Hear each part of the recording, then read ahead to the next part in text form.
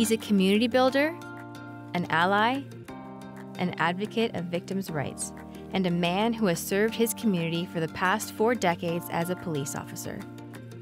Tonight, we pay tribute to Eric Jolliffe and reflect on his legacy as Chief of York Regional Police. Born and raised in York Region, Eric Jolliffe always dreamed of becoming a police officer. That dream became a reality in December of 1979 when he reported for duty as a constable with the City of Edmonton Police Service. 2 years later, he headed back to his home community after accepting a position with York Regional Police. Chief Jolliffe began his YRP career as a frontline officer in one district. Over the years, he also served in criminal investigations, planning and research, Number 5 District, and support services, prior to earning the spot of Deputy Chief in 2005. In 2010, he was appointed Chief of Police, a role he accepted with pride and commitment. As a leader, his focus has always been on his community and his people. To keep York Region one of the safest places to live in Canada, he drove operational excellence. Under his direction, YRP positioned itself as a leader in the fight against impaired driving. He provided our members with the support and the resources to successfully take down organized crime and human traffickers, and to take deadly guns and drugs off our streets.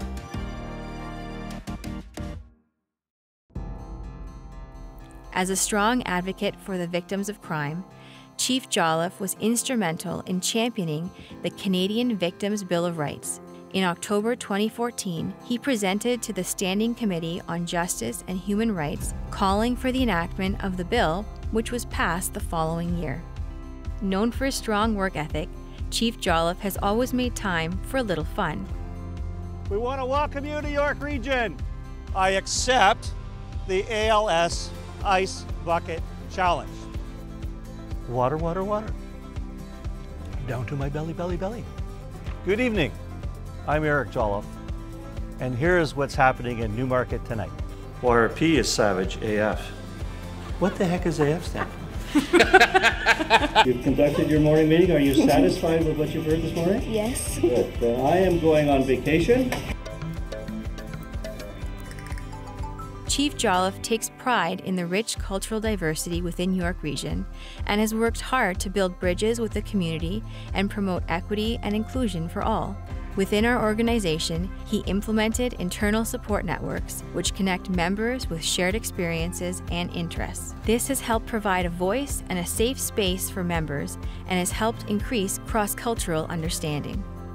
Over the past decade, Chief Jolliffe rallied both members and the community to raise more than $8 million for charities like Special Olympics, Holiday Heroes, the United Way, Community Living, 360 Kids, and Victim Services of York Region. For his significant community contributions, he has been honored with such recognition as the Outstanding Achievement Award from PFLAG, the Public Service Award from the Transformation Institute for Leadership and Innovation, and the President's Award for Leadership from Ontario Women in Law Enforcement. Skilled at anticipating the future needs of both our organization and community, Chief Jolliffe oversaw significant expansion projects across the region, such as the construction of Number 5 District, the Marine Unit, and our world-class training and education facility. Under his leadership, York Regional Police was selected as one of the Greater Toronto's top 100 employers every year since 2016 and a top employer for young people since 2018. The physical, mental, and emotional well-being of members has always been a priority for Chief Jolliffe. That's why he has worked hard to build a culture of care. Under his leadership, our Member Support Bureau has grown and is setting the industry standard.